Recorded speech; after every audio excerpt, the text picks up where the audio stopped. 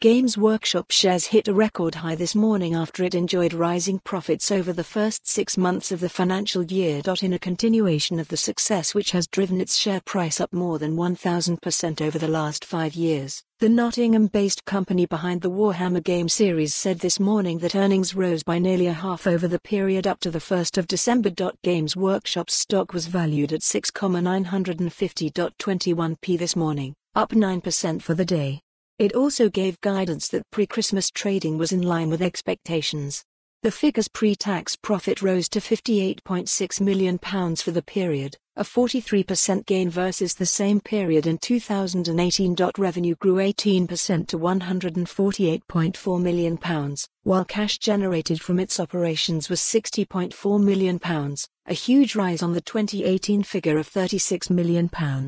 The company hiked its dividend to shareholders this morning to 100p. What Games Workshop said Chief Executive Kevin Rowntree said, "Our business and the Warhammer hobby continued to be in great shape.